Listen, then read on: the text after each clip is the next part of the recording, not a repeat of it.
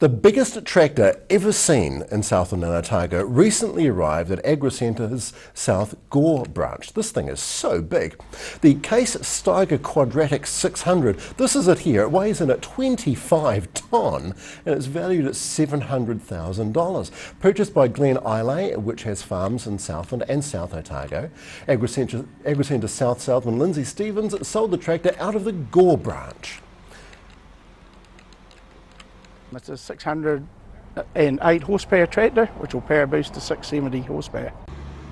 He says the Glen Islay farms require a powerful machine to tow a 6-metre cross-slot drill, and the Quadtrac is the biggest retail forward-order Case IH has ever had in New Zealand. It takes 1,800 litres of fuel and is sure to turn a few heads on the roads in the lower South Island. Are you sure you don't need an RMA permit for that thing? It's huge.